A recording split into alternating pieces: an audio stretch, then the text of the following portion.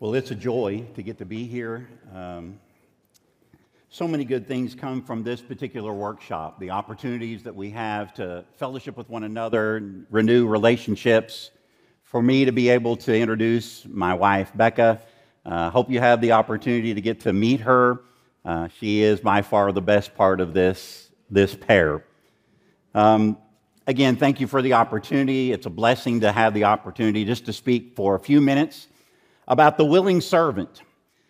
According to AmeriCorps, and they have collaborated on the U.S. Census and a lot of different things, collecting data for volunteerism and a lot of different civic engagement over the last some 20 years.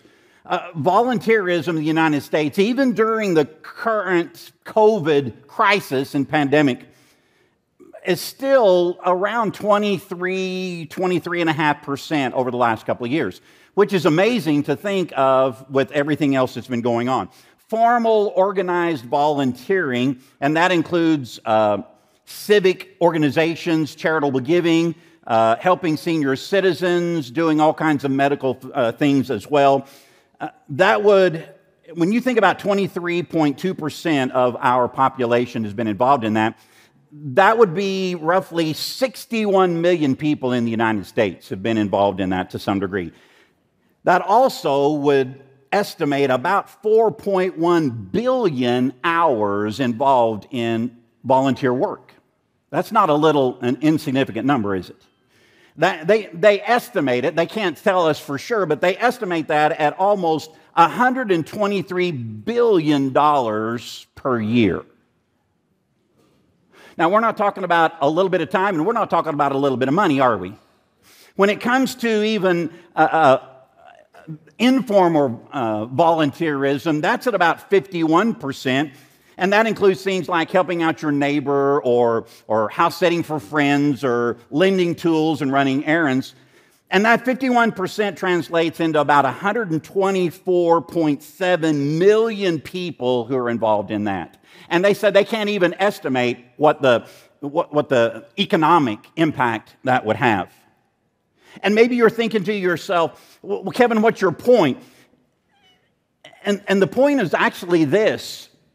While volunteerism has been on the rise, even during COVID and the pandemic, it is not often translated into more people volunteering into the life of ministry and missions. Or those even willing to support those who are going into ministry and missions. Now, my assignment tonight is not to beat us up. It's not to wear us out while we enjoy a nice meal. My assignment is to remind us that God has always been about looking for those who will volunteer to be sent into the world. That's who God is. That's who we serve. In other words, God is constantly looking for another willing servant. One of the phrases, if you've been around Sunset for any length of time at all, you know that the phrase shoulder tap from Klein is used how often? Every day? Pretty much every day, right? I mean, you're going to hear that again and again if you're around here very often. And it's the idea of somebody else coming up and tapping you on the shoulder and saying, how about you go here? Truman was good at that, wasn't he? How about you go to this place? Why don't you think about this opportunity? But I want you to know that God is the original shoulder tapper. And I want you to understand that from the passage that we will read tonight out of Isaiah chapter 6. Then I heard the voice of the Lord saying, whom shall we send and who will go for us? And Isaiah responds, here am I. Say it with me. Send me. The world of Isaiah, as I'm sure you've already heard numerous times during the workshop, we don't know when he was born, but we do know when he was called. He was called in the year when King Uzziah had just died after a 52 reign, shared 12 years of that with his son Jotham. And you know that the changing of the guard is often a time when other countries come into the picture and they decide, let's find out if this new king will be as good as the old king. The political world of Isaiah was in upheaval. There would be several conflicts with the nations surrounding Judah. Syria would ally with Israel, and they would attack little Judah and go in and begin to take off captives. Over 200,000 captives were taken. Judah then would make alliances with Assyria, something God had specifically forbade. Don't do that. I am your God. I'll be the one who protects you, but you leave the other nations alone. But they wanted to do that to fend off the Syrians and the Israelites. And because they did that, that ended up ushering in Assyria, bringing them right into their very front door, as Hezekiah has to look out over the walls and see them there. And it would end up leading their neighbors to the north into the Assyrian captivity in 721 BC. There was an economic world in Isaiah's day, and that was not just an upheaval, it was uncertain. God had been trying to get the attention of Israel for many years through famine and through other situations and a series of natural disasters over the different generations.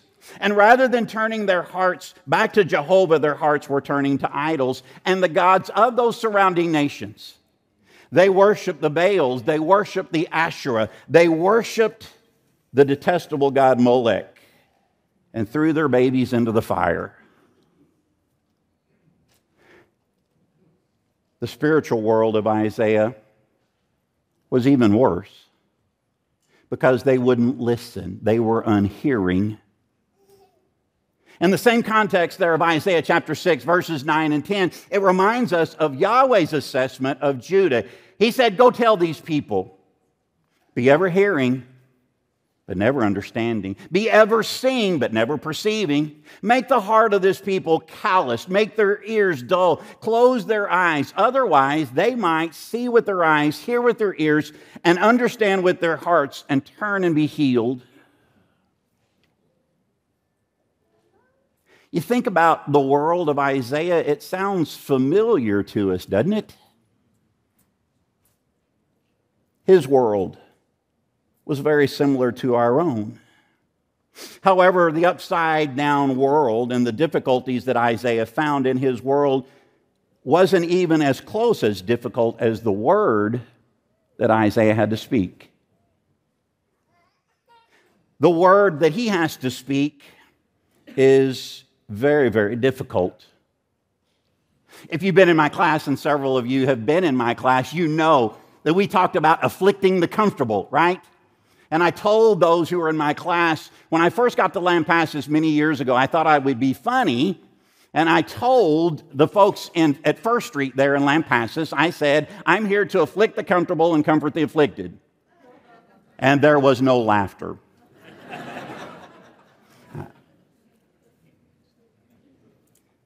But the word of Isaiah was to do exactly that, to afflict the comfortable.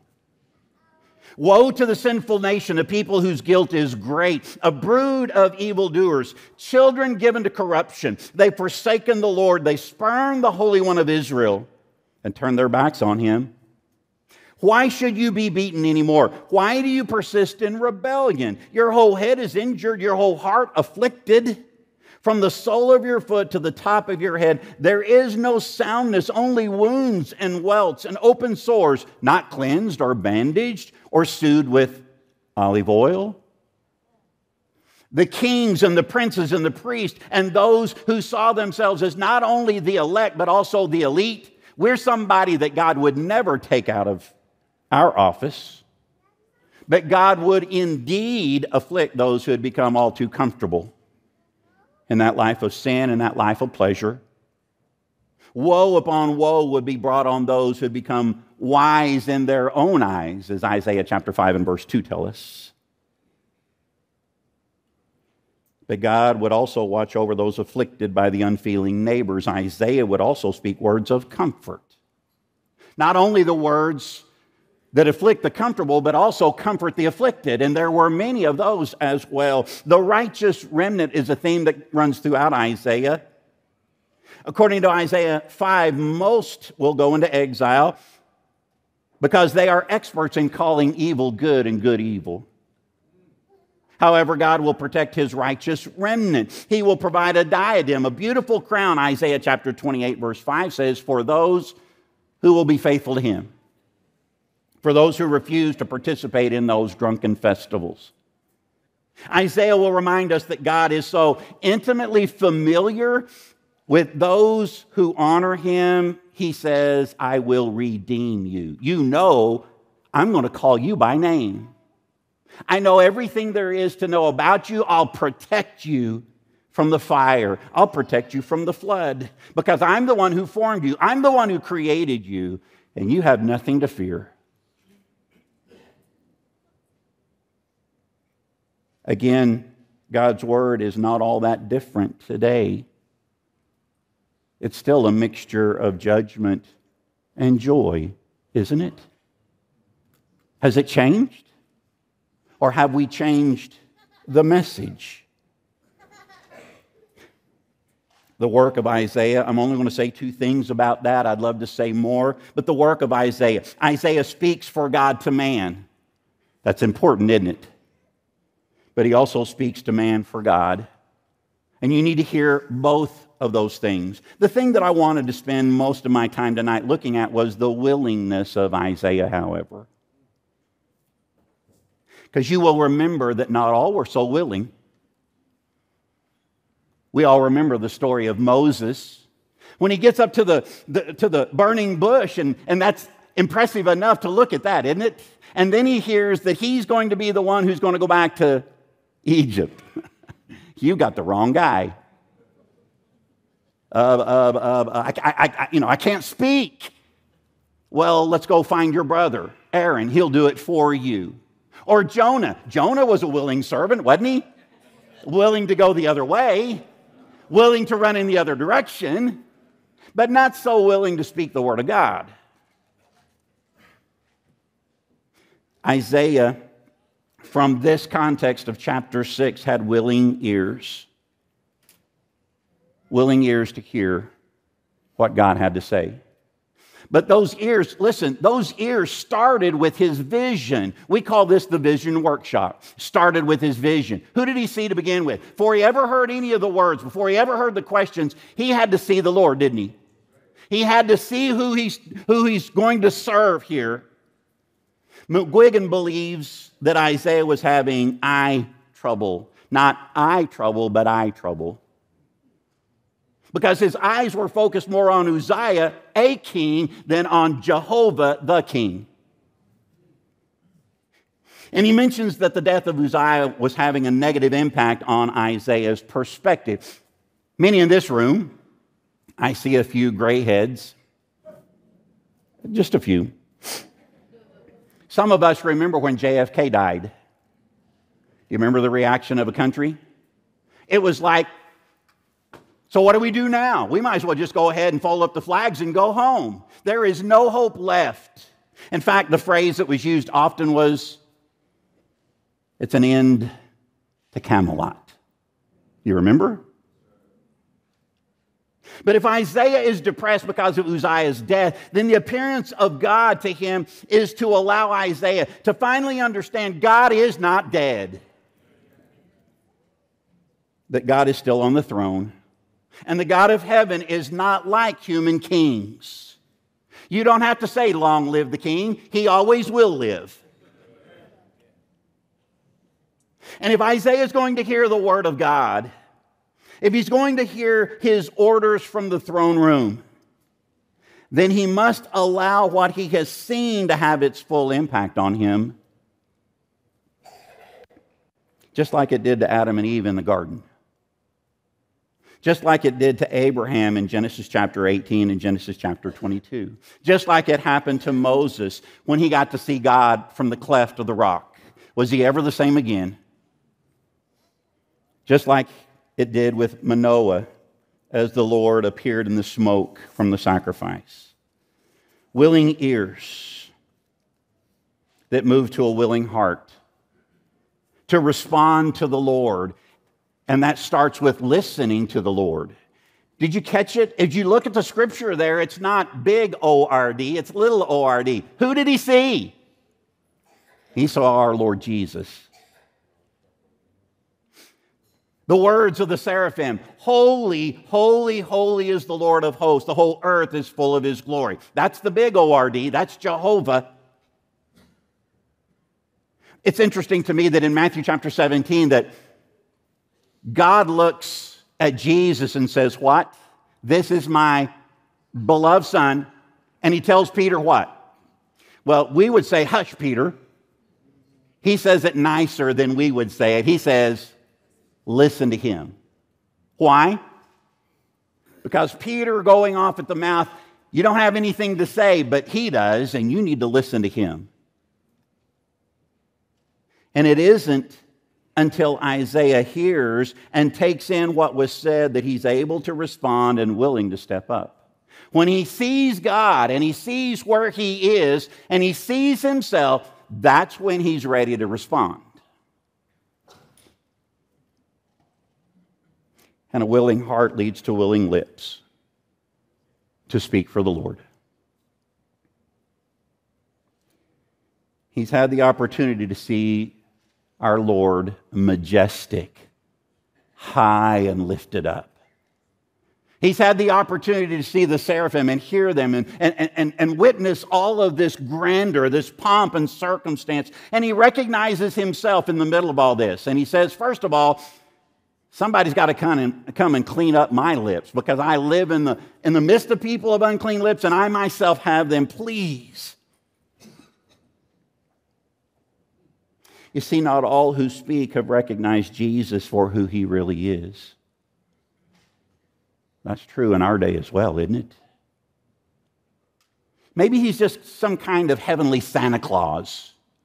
Maybe he's just some wish giver. If I throw enough money in, if I get all the right magic words, then he will give me what I ask for.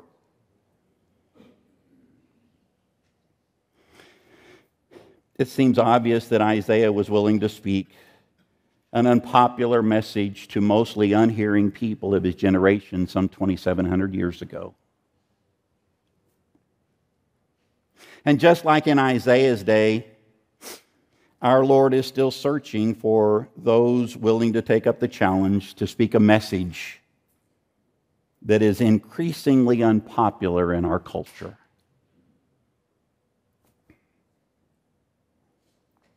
Any political upheaval in our day?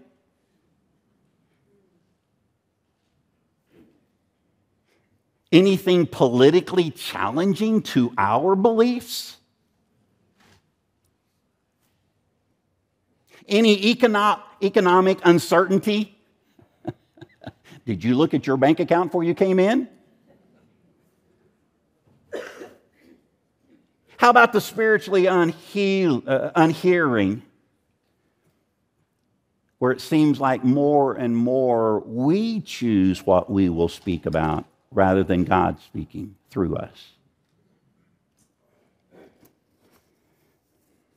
I don't know that it's going to be any easier in our day. I don't think it ought to be any easier in our day. Isaiah's generation faced an exile into another country, speaking another language, learning a culture that they had no understanding. I think that there are many still to this day who have questions about Isaiah as a piece of literature.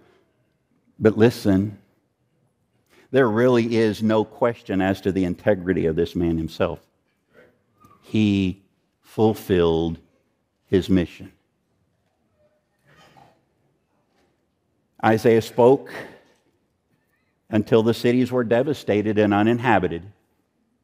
Isaiah spoke until the land was utterly desolate. Isaiah spoke and the people were moved far away from the promised land.